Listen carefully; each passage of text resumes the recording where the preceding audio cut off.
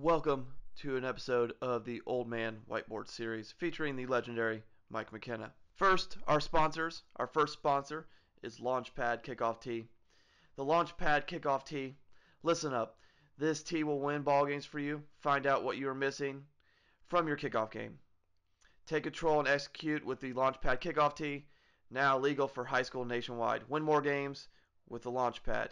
Check out the link on the page here below or go to launchpadkickoff.com and juice up your special teams. Our second sponsor is Coach Stone's Football Drill Manual Series. 2021 is the year to go #back to the basics with Coach Stone's Football Drill Manual Series. It is a combined 300 plus football drills and over 4,000 pages of football intelligence or FBI. All the content within the Football Drill Manual Series builds on each other to offer consistent coaching while laying a foundation. Let's face it, 2020 was not easy for any of us to navigate sports, whether or not you were fortunate enough to have a season or if your season was put on hold until this year. Now's the time to go back to the basics to lay a foundation in 2021. New in 2021, on May 1st, Coach Stone released the second issue of his free digital quarterly magazine, CSF Coaching Magazine.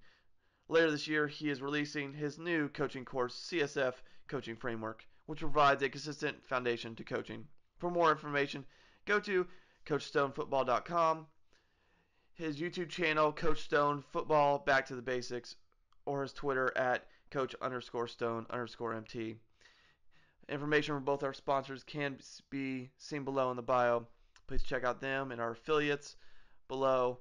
You can also check out our Patreon if you are interested in supporting our channel.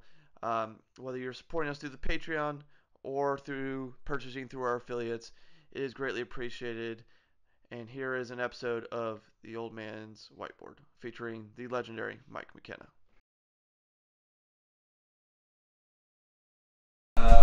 Another compliment that we had to this was our shovel pass.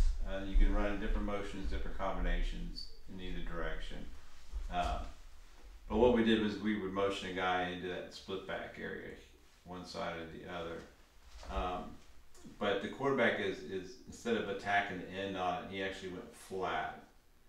And then what he did was he was actually his pitch phase is going to be off that number 2 outside the dive. So our dive phase in this, the shovel pass phase, we're going to combination block with the tackle and the guard to the weak side linebacker. It's just a power combination block in here. We're going to block back against the 4-2-5, pull the guard, he'll skip pull, and he's looking for the Sam backer. We'll get the backside sealed, so we'll get this wall going right here. The tackle's going to step and hinge to protect the backside B gap. We'll get a rotation out of a 4-2-5. But we're going to block man on the corner, and then our number 2 is going to go past our pitch phase guy, and he's actually going to block the free safety there. But as the quarterback goes flat, if the end comes upfield, he's going to shovel pass it up forward to the back, coming across underneath. And once he goes down, he's gonna kind of 3/4 speed that, so he's not too fast enough in the line of scrimmage. He wants to make sure that as he's going, he's actually going to look at that guy too, so he'll know if he's going to receive the ball or not. If the guy does sit and squeeze because of the down block, and he's going to end up taking that guy, he's now going to read this guy and see where he's going. Because he'll start to attack once he gets out toward number 2, and he'll pitch to the tailback who's in pitch phase the whole way out. And that's how we run the shovel pass. We will run it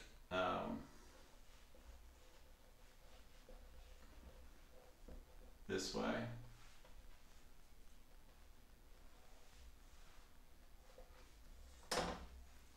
We will go ahead and bring him back like this, and then he will go back like that in a turn motion, and now he will be that guy, if that makes sense. So that was another option we did. We bring him back into that deep motion, and then running back into the pitch phase area. And the quarterback would do the same thing. He would just sprint out, and he's looking for that window. And then our tailback would be that guy that's going to run the shovel pass. And then, of course, the option number 2 out there that this guy squeezes. But the blocking scheme stays the same. It's just another way to run it. Our shovel pass works great inside the 10-yard line. One of our play actions that we like to do is our boot pass off of this, and we'll motion the guy, okay, to that split back spot, or we will go ahead and line him up in split backs. Either one works. But I'll show you from the motion. He's gonna motion to that guy there. In our boot, quarterback's actually gonna be, the motion guy is going to be our first fake. Okay, he's going to fake this way, show fake the ball, point it out there. He's actually going to take a counter step and come across like he's faking the GT or the counter tray. But his job is once he makes his fake, he's now going to run that 5-yard flat route. We're going to cross route this, what we call CP. Anyway, we're going to CP this, but we're going to run a post and then a corner route. This guy's going to come across on his drag route, and he's aiming for 15 yards on the other hash mark. That's his aiming point. This guy should be at least 25 yards deep on his corner route. But after the double fake on the quarterback, he's now going to roll out. And in our scheme, he read deep to short, so he's always going to read the corner to the drag route to the flat route. So you get a nice triangle read. We do screen off of this. We'll half roll on this, and we'll actually take this guy and leak him out the backside and screen here. But this is how we run our boot. We either do it from a split back or we motion to it. And that is our boot. But on our line scheme, we always pull our strong side guard to seal the defensive end, and everybody's running their pass blocking schemes. They're going to zone it, and that's how we run our boot.